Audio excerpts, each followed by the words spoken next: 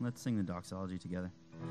Praise God from whom all blessings flow. Praise him, all creatures here below. Praise him above, ye heavenly hosts.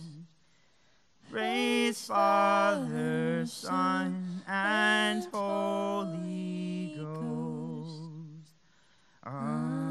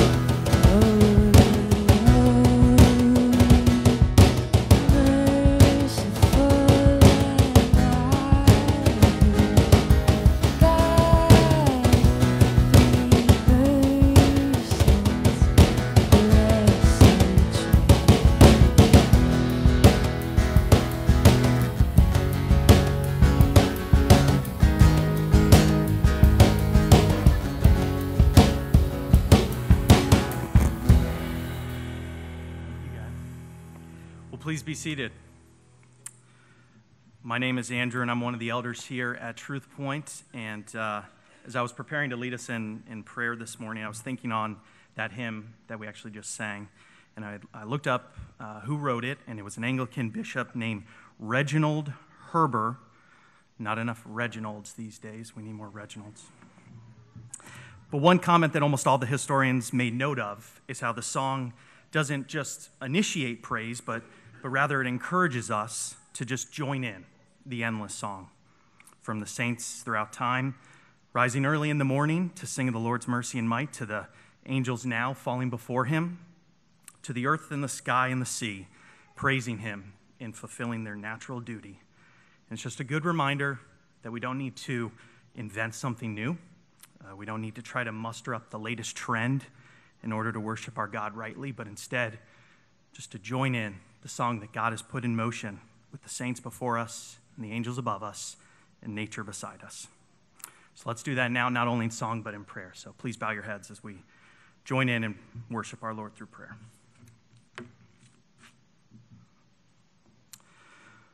O Lord, blessed be your name from now and forevermore. From the rising of the sun to its setting, the name of the Lord is rightly to be praised. You are high above all nations, and your glory above the heavens. Who is like you, dwelling on high, and yet you come to earth to meet us? You raise the humble from the dust, lift the poor from their filth, to make us sit with you as princes. You make the barren fruitful, and those that the world would despise into beloved in your sight. We acknowledge this morning that we all, being conceived and born in sin, are inclined to evil and slow to good. We transgress your holy commandments and corrupt ourselves more and more. Father, for this we are sorry. We ask for your grace and your help. Please have mercy upon us and increase in us the Holy Spirit, that we may recognize our sin, feel true conviction of it, and then die to them completely. And please renew us in the newness of life that you have granted to us. And in asking for this, we remember now specifically the sins we will now silently confess.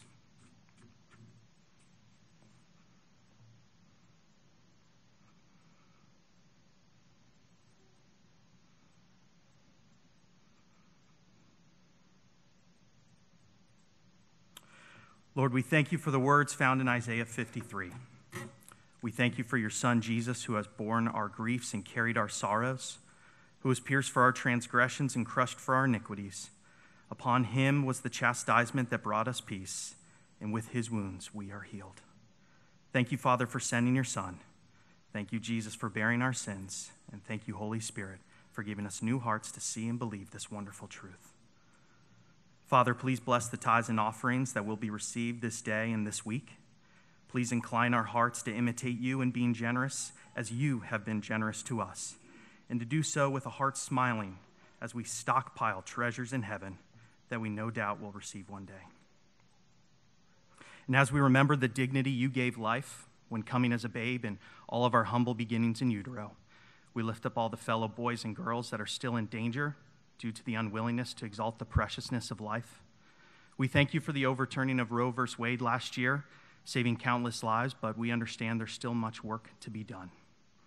Let that work first start with a richer theology of human life, with an understanding that all life, whether planned or unplanned, whether born into rich or poor circumstances, whether born with full capacities or with mental and or physical challenges, is worthy of dignity, honor, and preservation, because they are born in your image. And because we so value you, God, we value anything made in your likeness. Please bless First Care Women's Clinic as they seek to live this out and have been a blessing to many, many women and families that have turned to them for help. Please bless their finances and use us to further their efforts in both time and treasure. And Lord, we realize that Truth Point is not our church, but your church. You reign over all people, all of your people, as the gracious King you are. And so we desire that all churches that preach your gospel will flourish. We pray specifically this morning for Lake Osborne Presbyterian Church and their pastor, Adam Masterson. Thank you for your continued faithfulness to that church, and please use them to help the lost follow you and to build up your saints further into the good news in which you have called them. We also pray this morning for Cameron and Chelsea Smith, serving with Youth for Christ. We thank you for the warm and welcoming staff that has greeted them at Royal Palm High, and we ask for increased student and staff involvement there. Similarly, please give them a clear path to be a tool you use to save and grow the students of Wellington High as they serve there as well. And lastly, Father, we pray this morning with our heads bowed because we come in submission to you. We pray recognizing that apart from you, we have nothing and can do nothing. We recognize that everything comes from you, both spiritually and physically. And this being the case, we say now the words that your Son taught us to say. Our Father in heaven, hallowed be your name. Your kingdom come, your will be done, on earth as it is in heaven.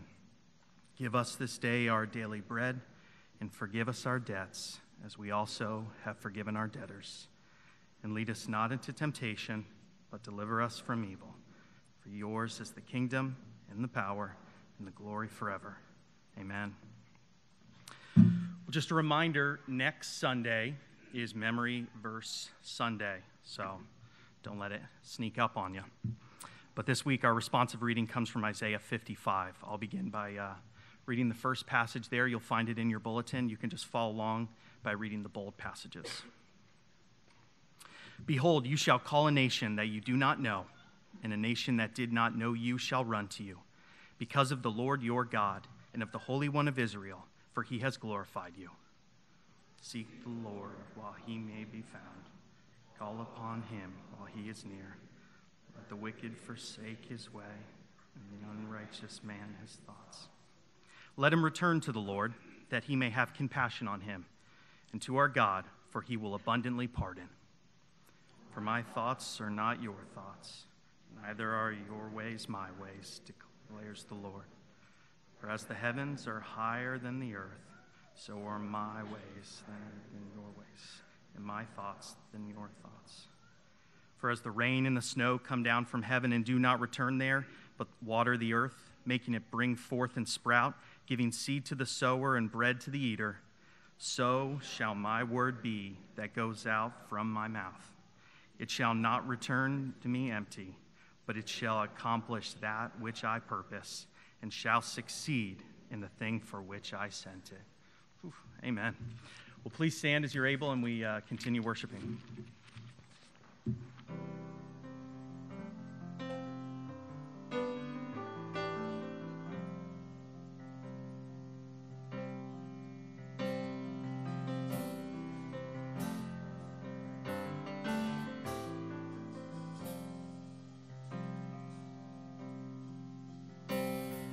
Father in heaven, we are your children. You gave us life, oh Lord, a life eternal. And you hold nothing back from those you love. Father in heaven, we are your children. The first and the last, oh Lord, you know us deeply. You search our hearts, we trust you completely.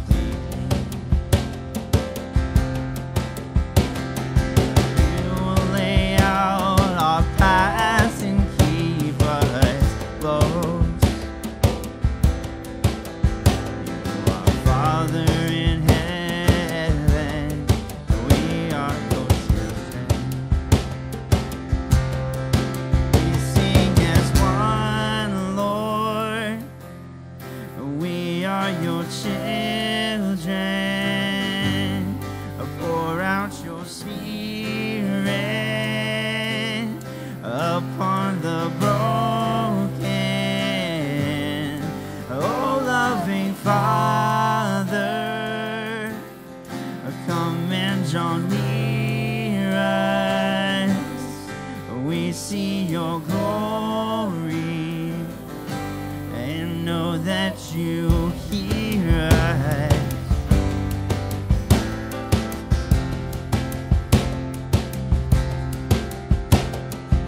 All ears shall hear and all eyes will witness the redeeming power and grace of your Son Jesus. He alone can save and heal the lost. Oh, all ears shall hear and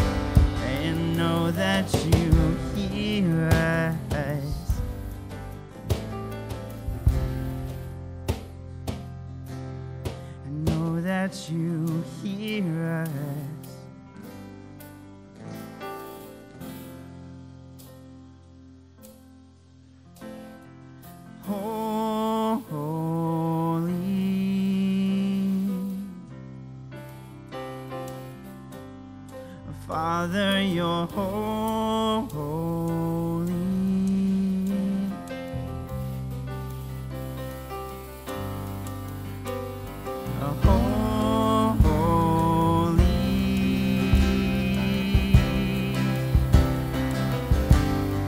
Father, you're holy.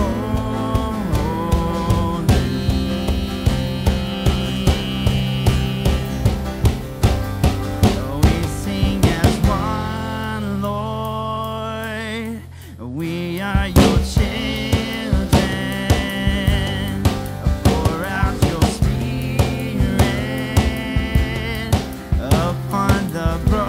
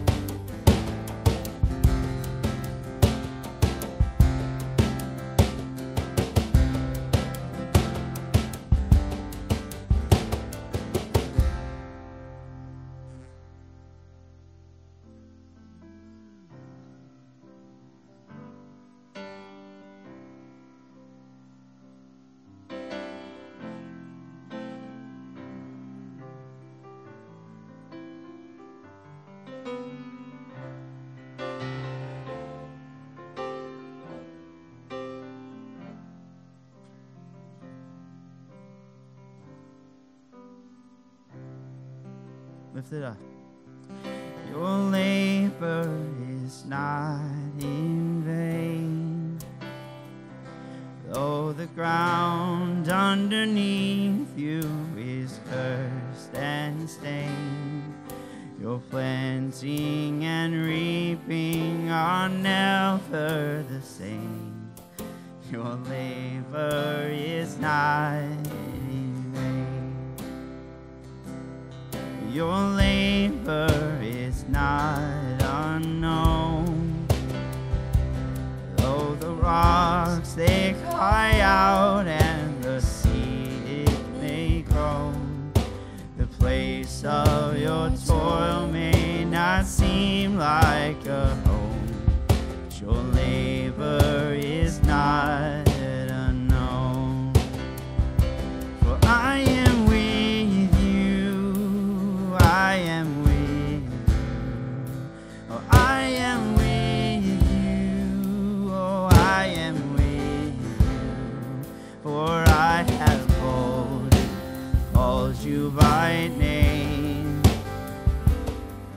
Your labor is not in vain.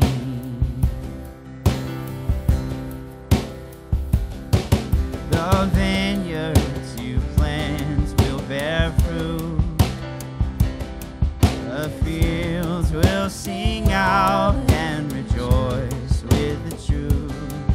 For all that is old will at last be made new. The vineyards you plant will bear fruit. Amen.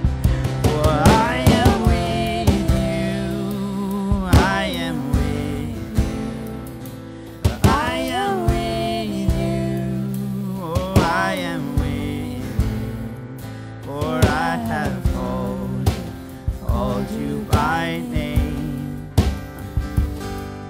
Your labor is not in vain.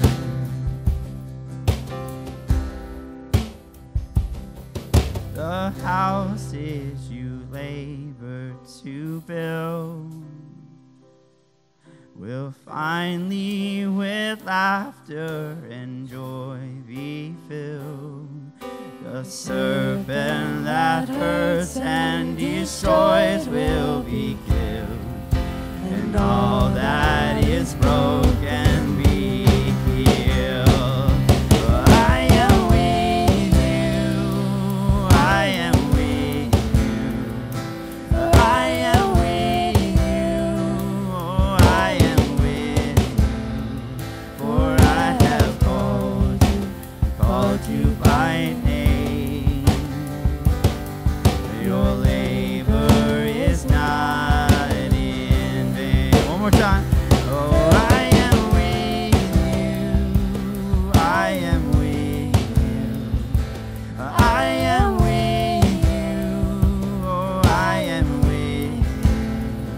For I have called you by name. Your labor is not in vain. Amen. Before you have a seat, please turn and greet your neighbor with the peace of Christ. Please be aware we do not have gospel kids for elementary, so everyone can stay in here, start our sermon in about a minute.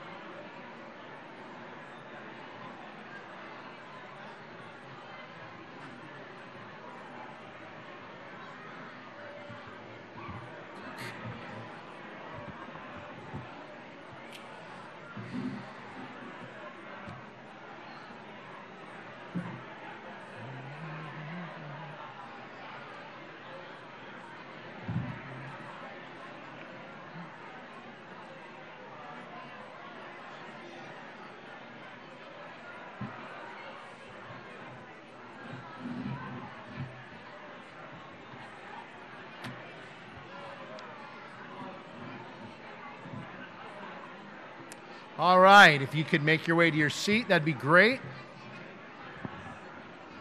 Don't want anyone to be afraid. We have rescheduled the baptisms for this morning. We haven't forgotten them. They'll be rescheduled the next couple weeks. If you have your Bible, please open it to Colossians chapter 1. Last week, you may remember, we began our study in this book, and we looked at the first 2 verses in it, which is a greeting from Paul to the church at Colossae. Today we move on to a section that spans from verse 3 through verse 23, in which Paul thanks God for the Colossians and thanks God for the Colossians and for God's work in them. We'll likely spend 3 weeks in this section of Thanksgiving, as its paragraphs have different emphases. Thanksgiving, immediately following the introductory greeting, is common for the Apostle Paul's letters, though it is not his exclusive practice. In Galatians, for example, he goes immediately into a rebuke, which marks the occasion of that book's writing. But here in Colossians, he offers thanksgiving extendedly. Thanksgiving is not only a holiday, but it's also an element of prayer, and a necessary one, perhaps the most neglected one. You may have heard of that acronym, ACTS, A-C-T-S, as describing the 4 great themes of prayer found in the Word, and therefore reflected in the worship of God on the Lord's Day. ACTS, adoration, confession, thanksgiving, and supplication. God speaks to us by His Word, and we respond to Him in prayer in these ways. We adore God for who He is and what He has done. And we confess our sins to Him as we recognize how far short we fall of His holy standard. And then we thank Him not only for forgiving us, but also for everything that He has provided for us, for every good gift comes from the Father above. And then finally, we bring our requests to Him. That is what supplication means: adoration, confession, thanksgiving, and supplication.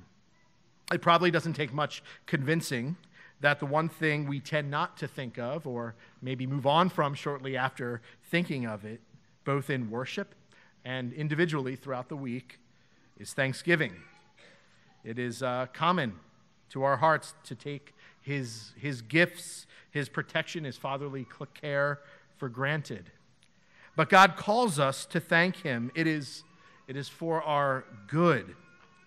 Paul here spends a great deal of his opening chapter doing that very thing. So, if you are able, I would invite you to stand as we read the first 8 verses of Colossians, focusing mainly on verses 3 through 8. Colossians 1, 1 through 8, reading from the English Standard Version. Brothers and sisters, this is God's holy word. Paul, an apostle of Christ Jesus by the will of God, and Timothy our brother, to the saints and faithful brothers in Christ at Colossae, grace to you and peace from God our Father. We always thank God, the Father of our Lord Jesus Christ, when we pray for you, since we heard of your faith in Christ Jesus and of the love that you have for all the saints, because of the hope laid up for you in heaven. Of this you have heard before in the word of the truth, the gospel, which has come to you, as indeed in the whole world it is bearing fruit and increasing, as it also does so among you, since the day you heard it and understood the grace of God in truth. Just as you learned it from Epaphras, our beloved fellow servant. He is a faithful minister of Christ on your behalf, and he has made known to us your love in the Spirit. The grass withers, the flower fades, but the word of our God will stand forever. Would you pray with me, please? Oh God, during these few moments we have together, we pray that you would work powerfully in us, Lord, through your Spirit, by your word. Oh Lord, we pray that you would show us that you are worthy to be praised and to be thanked, for you have given us so much. So Lord, would you make much of Christ and his gospel in us even now? We pray this in his name. Amen. Please have a seat. There is a term that has fallen out of usage in the past couple of decades, and that term is pen pal.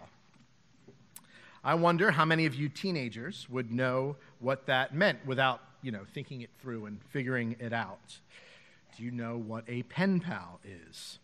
When I was a kid, everyone knew what a pen pal was, and so did our parents and probably our grandparents, right? A pen pal was someone you had a relationship with that was essentially done in the exchange of written letters, presumably, though not necessarily, written with a pen. I suppose pencil would suffice. We weren't legalistic about that part, at least not in the Presbyterian world. But that was a joke. But because of electronic communication, email and texting, being so much easier today, few people bother to write letters. We prefer quicker, faster, shorter, more frequent communication. An interesting facet of the practice of having a pen pal was that sometimes you would have never met your pen pal. Perhaps you learned of the existence of that person through a mutual friend or by some other means. You were introduced to that person through the mail, and the entirety of that relationship was conducted via mail. I actually have someone today who I consider a good friend who's a pastor in Vancouver, Canada, and we've interacted hundreds of times through text and email, and yet we have never met, and in fact, we have never spoken on the phone.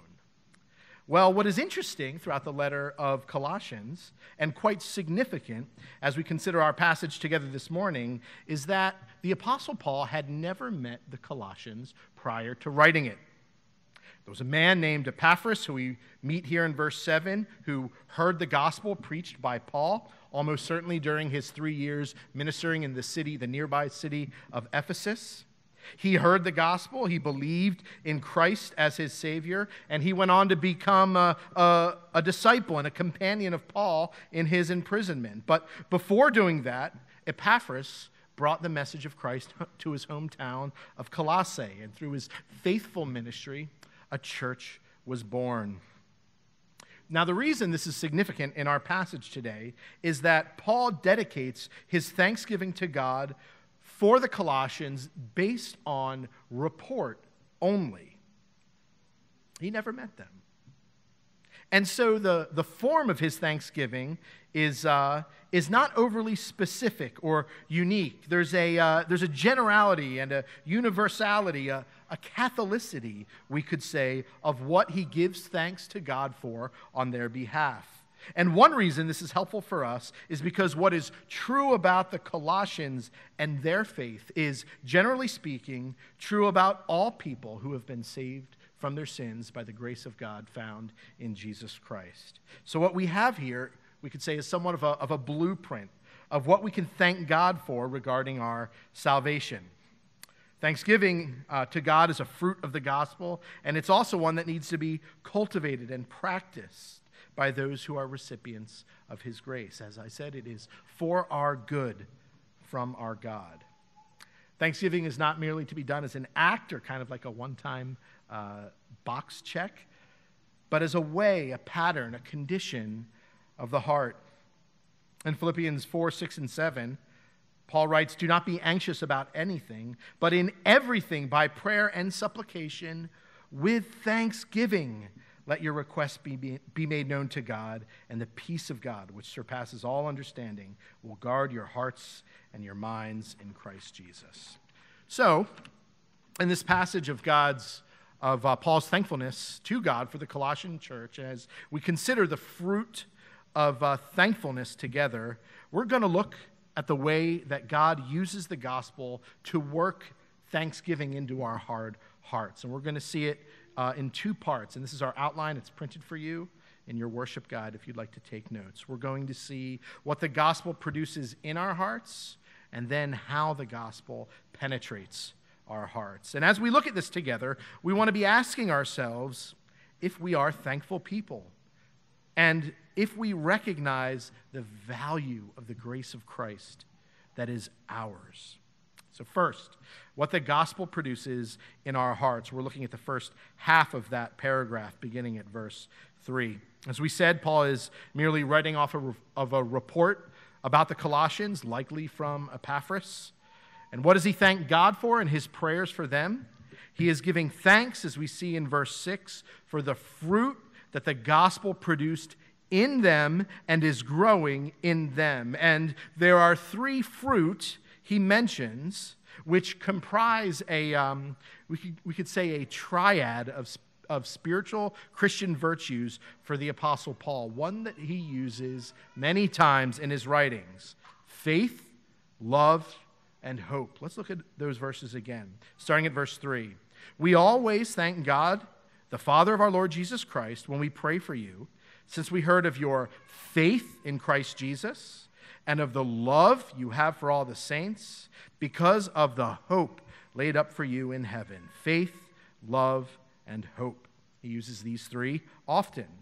It's similar to his greeting to the Thessalonians, in which he writes in 1 Thessalonians 1:3, "Remembering before our God and Father your work of faith and labor of love and steadfast hope in our Lord Jesus Christ." It's what he gives thanks to the Lord for in the hearts of the Ephesians. In Ephesians chapter 1, we read, "Because I have heard of your faith in the Lord Jesus and your love toward all the saints, I do not cease to give thanks for you, that you may know what is the hope to which he has called you, what are the riches of his glorious inheritance in the saints." And of course, perhaps the most famous usage of this triad is found at the end of Paul's great chapter on love in 1 Corinthians chapter 13. The final verse is, "So now faith, hope, and love abide, these three, but the greatest of these is love." These three virtues are what we could say graces given to the people of God that in some way encapsulate all of the faith that was given to us by God, all of true religion. It is what God grants and cultivates in the hearts of all Christians, and for which all Christians are meant to give him thanks. But what are they? What do they mean? Let's look at them very briefly, one by one, because though they're such common words to us, perhaps they're so common that we don't take a minute to stop and think, what is God saying here? So first, we see faith. Paul thanks God for the faith of the Colossians. Paul says, "We always thank God the Father of our Lord Jesus Christ when we pray for you, since we heard of your faith in Christ Jesus." What does it mean? Well, it's the Greek word pistis. It's a noun. It's closely related to the verb pistuo, which we read in our English Bibles translated as to believe. I don't typically like quoting Greek words, but I say those Greek words because you see the connection. Faith is pistis. To believe is pistuo. All right? It's the same word, same root. So to understand what faith is, we need to understand that it's believing something, right? But it's not simply believing in something, or it's not simply an intellectual acknowledgement that something exists, like, I believe the sky is blue, or I believe water is wet, or I believe putting cold white cream into beautiful black hot coffee makes no sense whatsoever. Which I do believe, by the way. I believe that wholeheartedly. But faith is not simply acknowledging something is true. That is insufficient. As James says, even the demons believe. Even the demons pistuo in God, and they shudder. But faith is rather to believe with your will.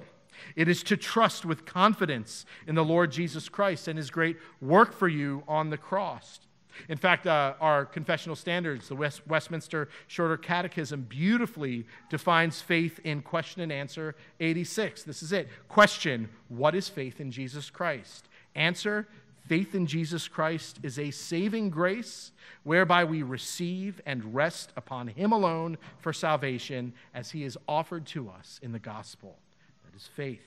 We receive and rest in Jesus Christ alone for our salvation, not in our goodness, not in our works, not in our humility, not in our generosity, not in our intellect, not in anything in us. No, we receive and rest in Jesus Christ alone. So, Paul gives thanks to the faith that the Colossians have in Jesus Christ. Secondly, he gives thanks for their love. What does Paul mean when he thanks God for the love they have for all the saints in verse 4? Well, we know, as John tells us, that God is love. We know that we love because he first loved us. As it says in 1 John 4:10, in this is love, not that we have loved God, but that he has loved us and sent his Son to be the propitiation for our sins. But what is it?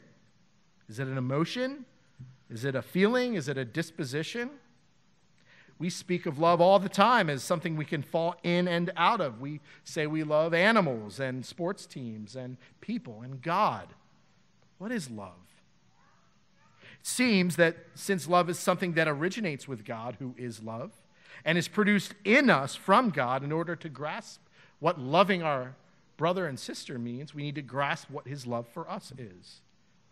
In chapter 12 of his great book, Knowing God, J.I. Packer defines God's love as an exercise of his goodness toward individual sinners, whereby having identified himself with their welfare, he has given his Son to be their Savior, and now brings them to know and enjoy him in a covenant relation. I'm going to read that again. This is God's love. God's love is an exercise of his goodness toward individual sinners, whereby, having identified himself with their welfare, he has given his Son to be their Savior, and now brings them to know and enjoy him in a covenant relationship.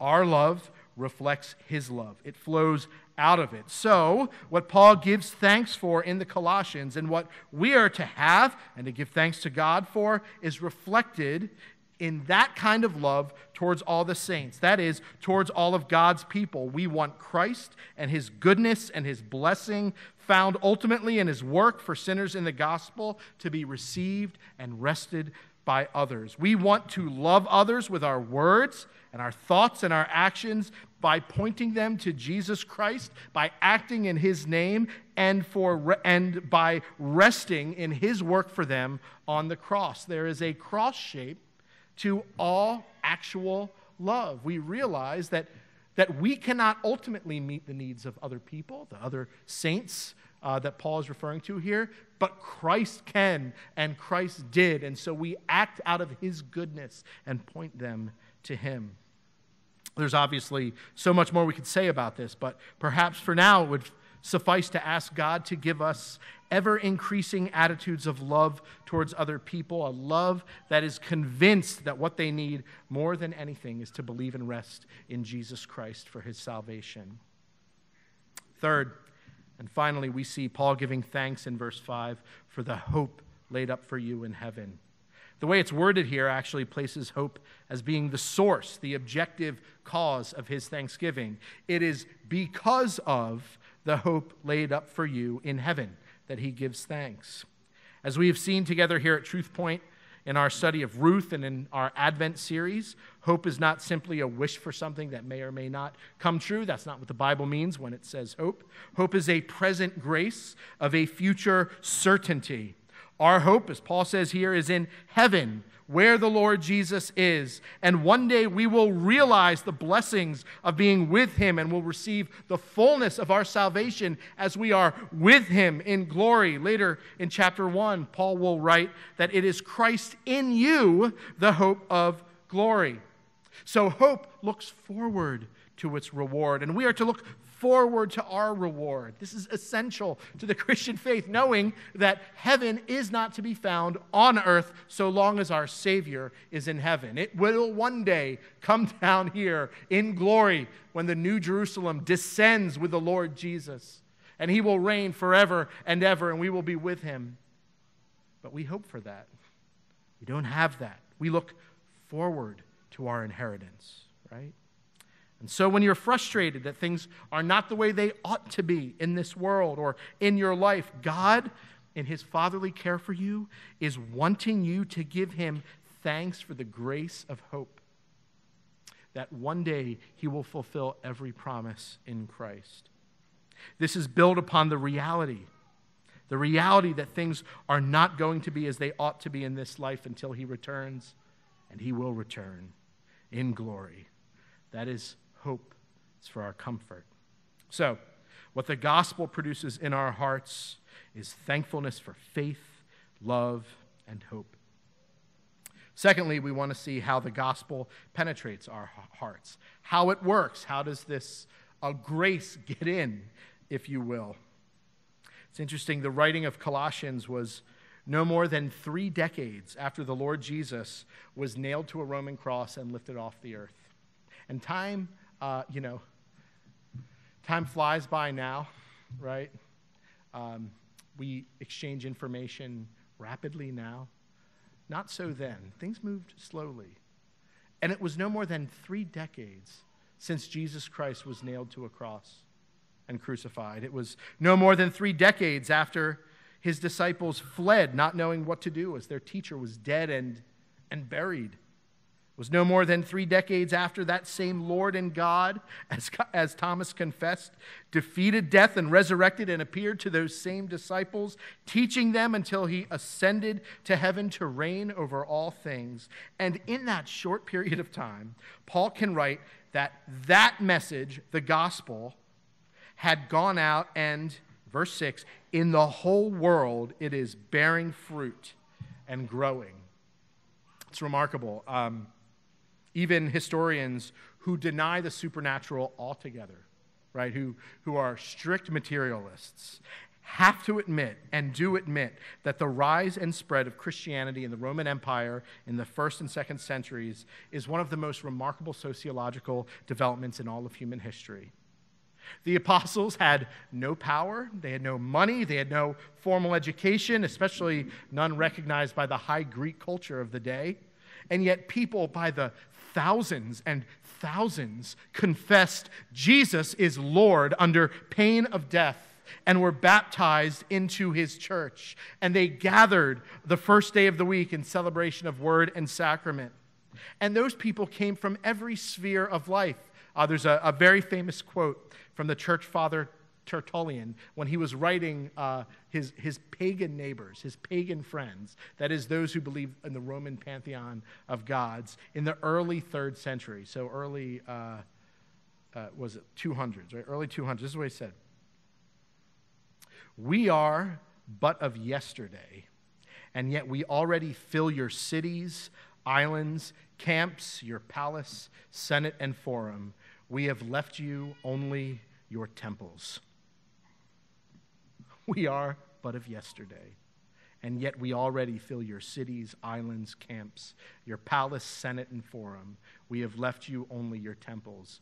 Your temples you keep. God's people in Christ will be everywhere else and from everywhere else. The Christians were seemingly everywhere, and they came from everywhere.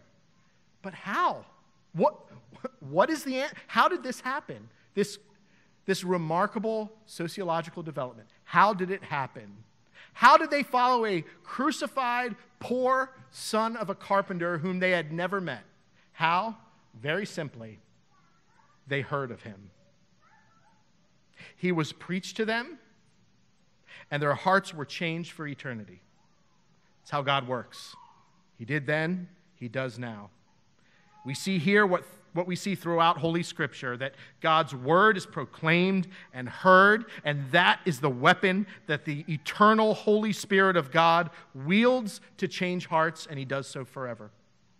He changes us forever. As Paul writes in Ephesians 6:7, the sword of the Spirit is the word of God. It is his weapon.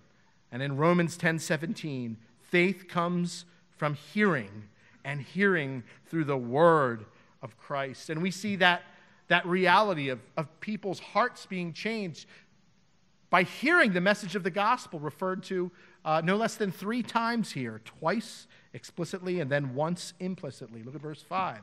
Of this you have heard before in the word of truth, the gospel. Verse 6. Since the day you heard it and understood the grace of God in truth. And then verse 7. Just as you learned it from Epaphras, our beloved fellow servant. This is the way God works. As Paul wrote in 1 Corinthians 1:22 and 23, Jews demand signs and Greeks seek wisdom, but we preach Christ crucified, a stumbling block to Jews and folly to Gentiles. Isn't it an amazing thing? I just read this. A friend of mine wrote this week, and I can't stop thinking of it. Isn't it amazing that the most spectacular, visually stunning moment in Jesus' earthly ministry, that is his transfiguration upon the mountain. You know that story? He is transfigured. He is seen by Peter, James, and John, shining like the sun, it says. The voice from heaven came, and the voice did not say, "This is my beloved Son with whom I am well pleased. Look at him." It's not what he said. You would think that would be what it was. Visually spectacular. He was shining like the sun. This rabbi of theirs was shining like the sun and talking with Elijah and Moses. But what did the Father say? "This is my beloved Son with whom I am well pleased. Listen to him." Faith does not come by sight. It comes by hearing. And we walk by faith and not by sight. And as we saw briefly last week, the so-called Colossian heresy that led to the writing of this letter was a blending of the true faith with the surrounding culture of their day, probably both Jewish and Gentile. We'll see this in depth, God willing, when we come to chapter 2, that it resulted in the addition of certain works or practices that focused on self-denial as a means to ascertain the fullness of God. And Paul writes again and again, no, you have Christ. Hear his word. Trust in who he is. Don't add things to him. As we saw last week, it's always a temptation, perhaps the temptation of the church in every age, to blend the beliefs, the patterns, the posture, the tone of the surrounding culture with its own in an effort to be seen as more tolerable, more winsome, or even less threatening to the world. And I'm sure you can think of examples of this in your own life, in your workplace, in your neighborhood, or kids in your schools, with your friends, when blending what you know to be true about God and his word with something a little less offensive would make your life just a little bit easier. It's what your brothers and sisters have always struggled with. It's what your parents struggle with. It is a common temptation to us to blend the truth of God's word with the wisdom of the world. This is a bit of an aside, but we can see this desire to blend in or to adopt the spirit of the age even in the way that modern people look at worship on Sunday mornings. I don't know who originally said it, but theologian and historian Carl Trueman quotes it all the time, that centuries ago, Christians would go to church on Sunday in order to have their misery explained to them. Is that why you're here this morning? To have your misery explained to you? You see, in previous centuries, sin and death and temptation and poverty were everywhere. Most churches had burial sites on their property. They walked through on the way to worship the graves of their fathers and their grandfathers. They had less distractions. They had less medicines in the world. The mortality rate was so much higher than it is today. And so when they went to worship God, they were expecting the framework or the liturgy and the preaching of the word to give them a framework of the gospel to be the grid for their suffering.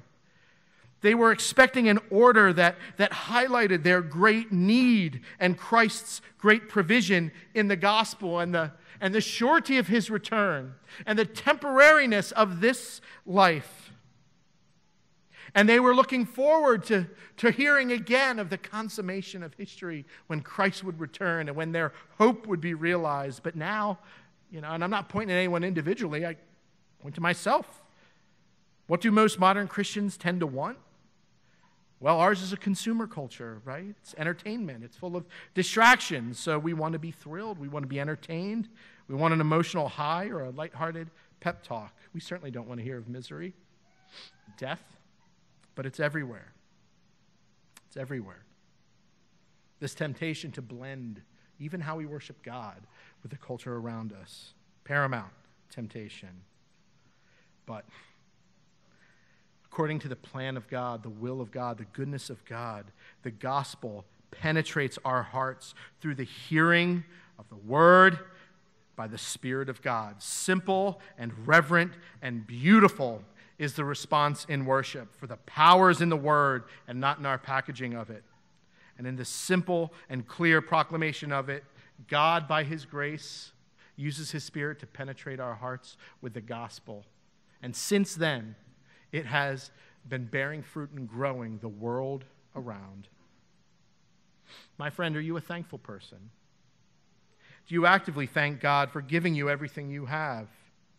Do you value the faith, love, and hope given you in Jesus Christ above all other things? Do you thank God for the work that he has done in you? Do you thank him for those graces? Well, it's a convicting question, but we must say that praise God, that the surety of your salvation and mine does not depend on how thankful you are, but rather on how faithful Jesus Christ was. Though we are to give thanks, we are not saved by our thanks any more than we are saved by our faith. No, we are saved, you are saved by Jesus Christ. Thanks be to God, salvation is of him and not of us. And a right understanding of this, my friends, that he saved us by his own grace, is the true fuel for being thankful to him. I'm going to close with a quote from the great Charles Spurgeon that highlights this. Do not trust your repentance. Do not trust your faith. Do not rely upon your feelings. Do not depend upon your knowledge. Above all, do not depend upon your sense of need. Do not come to Christ as a sensible sinner. Do not come trusting Christ, feeling that you are a man who has a right to come, that you answer to a certain character that may come. But come because you are a sinner, because you have nothing to recommend you, because if God should search you through and through, he could not find a point in you, a spot in you large enough to put the point of a pin upon that was good. Come because you are vile. Come to be pardoned. The word of the Lord was not, when I see your faith, but when I see the blood, I will pass over you. O soul, if you trust Christ, the blood is on your brow today before the eyes of God. No condemnation. Why then need you fear? You are safe, for the blood secures every soul that once is sheltered thereby. Believe in the Lord Jesus Christ, and you shall be saved. This is the gospel of Jesus Christ for you today. Thanks be to God. Let's pray together. Our Lord, we do pray that you would help us to be thankful to you. We pray, Lord, that you would increase in us a a desire to give you praise and thanks for your many gifts. Yes, even the gift of prayer, knowing that you hear us because of Christ. And more than anything, Lord, would you work in us thankful hearts for Jesus Christ, he who was given for us. And now as we come to this table, Lord, this table which has ordinary things, simple elements upon it, we pray that you, by your Spirit, would use the word to shape our hearts to believe you more. Lord, we pray that you would, by your word, using the sacrament, Lord, show us that Christ really came and died for us, and that his death was sufficient. O Lord, would you nourish us, for we are hungry? Would you grow us in grace? We pray this in the name of Jesus our Lord. Amen.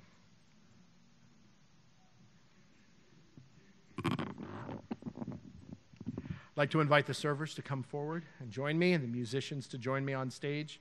I'd like to draw your attention again to the graphic that you received, hopefully when you walked in today, that in the trays that the servers will be holding, there is regular bread, that gluten-containing bread, and also juice and wine, white grape juice on the outside, red wine on the inside. On the table as you pass by, you have the option, according to your conscience, you are free to partake however you'd like. You can take a communion package or a gluten bread. It's all labeled for you up there. On the night Jesus was betrayed, he took bread, and after giving thanks, he broke it, and he gave it to his disciples, and he said, "This is my body given for you. Do this in remembrance of me." In a similar manner, after the meal was over, our Lord took a cup, and knowing full well that he would drink the cup of divine wrath for you and for me, he took a simple, ordinary cup, and he blessed it. And he gave it to his disciples, and he said, "This cup is the new covenant in my blood, which is shed for the remission of sins and is shed for many." This table is for those who have put their trust in the Lord Jesus Christ, who have heard the gospel and repented of their sins, and who have identified with his body. That is, who have been baptized with water. It doesn't have to be in this church, but in a church that preaches the true gospel of the triune God. If that is you, we invite you to come. I'm going to invite you in a minute to exit your row to the left, to come forward, pick up the elements, and to return to your seat, and we will celebrate together. Would you do so confessing your sins, examining your hearts as we are commanded to in Scripture? And would you do so joyfully? For Christ truly was given for you. Would you feast on Christ and grow in the knowledge of that payment for you? But if, however, you have not put your trust in Christ, perhaps you've heard the gospel your whole life, but you never believed. Or perhaps you're here for the first time and you've never heard this message of Christ dying for sinners. Whoever you are, I want to thank you so much for being here, but I would ask that you would not partake in this meal, because the Scripture says it would not do you good, and it represents something that you don't believe. But we're so thankful that you are here. Please speak to someone with your questions, and please turn to Jesus Christ. He will turn no one away who comes in repentant faith. When you're ready, brothers and sisters, come forward to the table of the Lord Jesus Christ.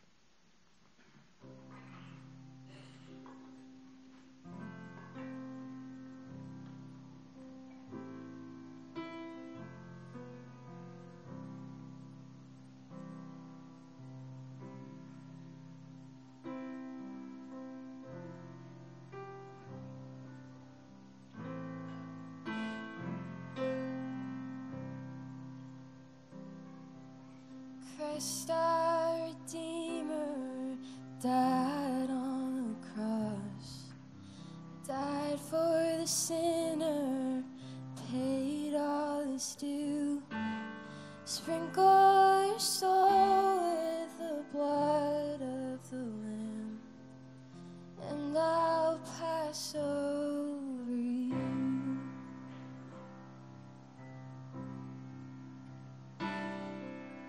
Chiefest of sinners, Jesus can save. All he has promised, surely he'll do. Wash in the fountain where sinners can bathe, and I'll pass pass over you. When I see the blood of my Holy One, my wrath shall be quenched, my judgments be through. When I see the blood of my only Son, yes, I will pass over you.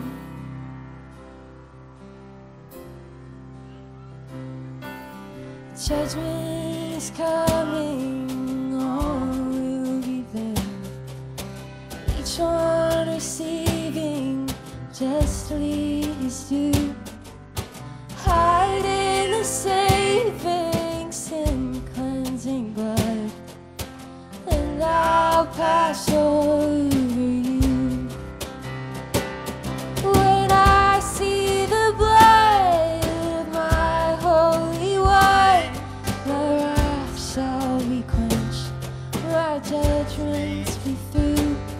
When I see the blood of my only Son, yes, I will pass over you.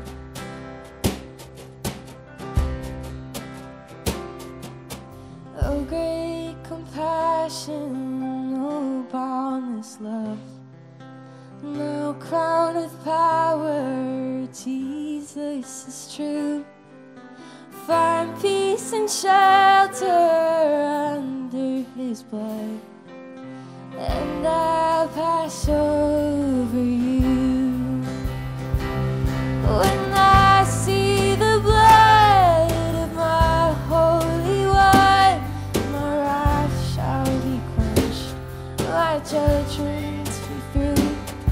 When I see the blood of my only Son, yes, I will pass over you.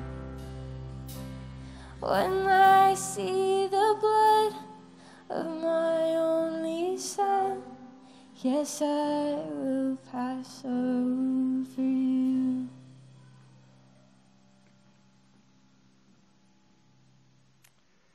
The Lord took bread. He broke it, and he gave it to his disciples, and he said, "This is my body given for you. Do this in remembrance of me."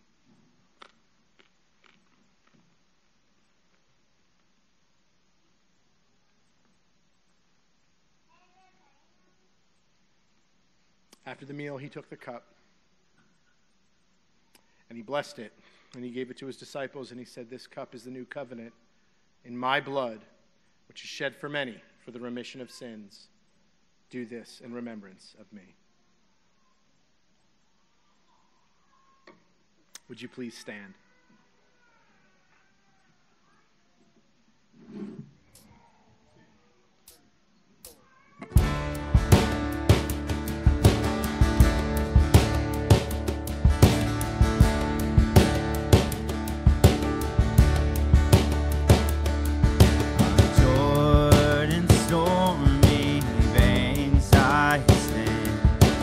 Cast a wishful eye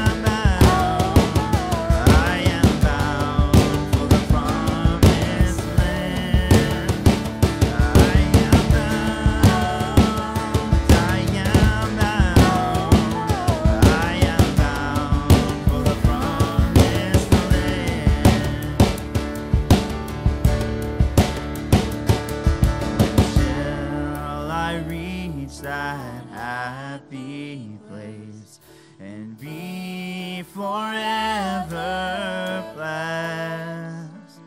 When shall I see my Father's face, and in his bosom rest? I am bound, I am bound, I am bound for the promised land. I am bound, I am bound, I am bound for the promised land. Oh, I am bound, I am bound, I am bound for the promised land. I am bound, I am bound, I am bound for the promised land. Amen. Amen. Now, people of God, would you look up and receive his blessing, he who places his name upon you and grants his peace to you for the sake of his Son who was given for you. The Lord bless you and keep you.